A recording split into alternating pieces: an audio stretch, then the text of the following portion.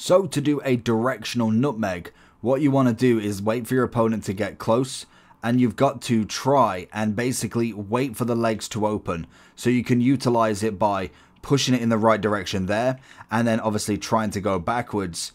It's going to be very difficult, and it won't be something you can naturally do every single time as such, but you should be able to do it mainly when you're running with the opponent. You want to flick it in. It's good, or it's good. It's kind of better to have it where you are against the opponent and it's kind of like almost like a standoff. You kind of want the defender to make the first move, so he's kind of really on you at this point, and you can kind of flick it through. Now you've got to obviously go towards the defender with it as well, and if they do block it, which they can do, then there's not a lot you can do about it. So what you want to do to be able to get this done, is he actually going to take a shot, is hold LB and RB together and then the right stick in the direction that you're going.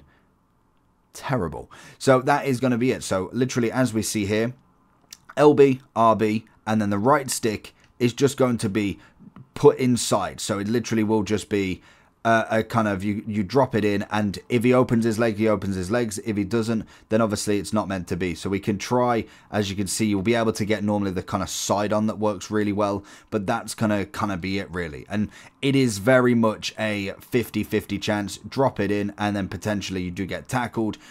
Or you can obviously get the nutmeg as well, which will look just clean. It's one of them animations that sometimes it happens just naturally with running, or you can actually physically make it do it. So you could see potentially coming back on the drag back here will work. So for instance, if you're looking at skill moves, hold LB, RB, and the direction that you want to try and nutmegs. And that's all you got to do.